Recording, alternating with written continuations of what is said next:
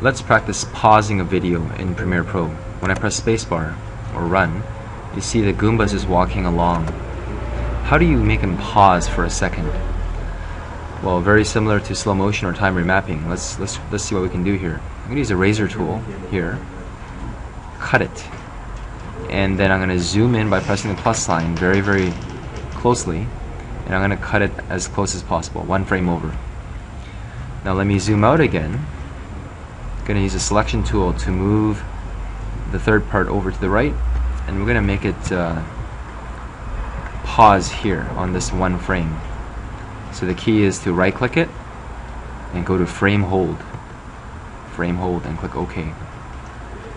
So now when I zoom out a little bit, not too much, so I can grab the end here, I can make it a bit bigger, zoom out more, and I'm going to make it hold for a full second.